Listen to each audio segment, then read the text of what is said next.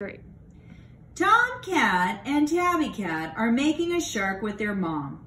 Mom told them to listen carefully so that they don't miss a step. Tomcat doesn't think he needs to follow the directions. What do you think will happen?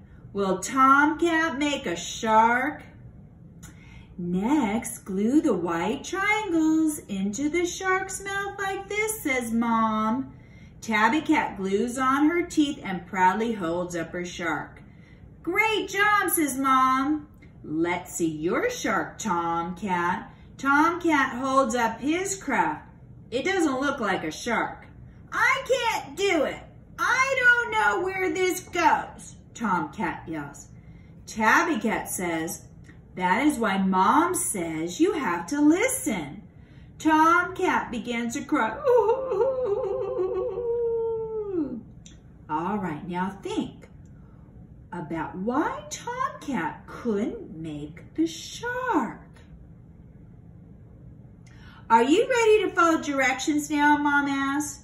Tomcat said, yes, I really want to make a shark.